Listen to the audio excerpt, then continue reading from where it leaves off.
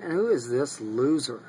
This guy, I found him on a search for my name, and that's because this fucking, you know, I'm sure nobody watches this anyway, so nothing I'd be worried about, definitely.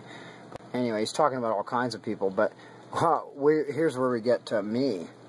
And, okay, so this tells me right off the bat that this guy's not doing any research, he's just a piece of shit, and he's just talking. Or he's working for the government.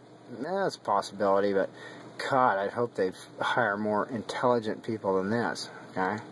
Because look what he says about me. Yeah, he knows me. Well, yeah. Uh-huh. Boy, he knows me well, huh? Another, this is all he says about me that I can see. I've been working on this. He talks about a bunch of crap here.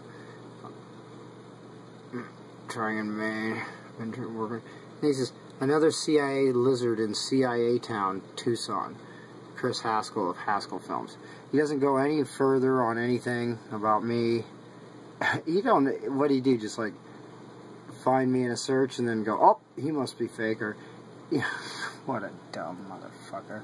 You know, who is this guy?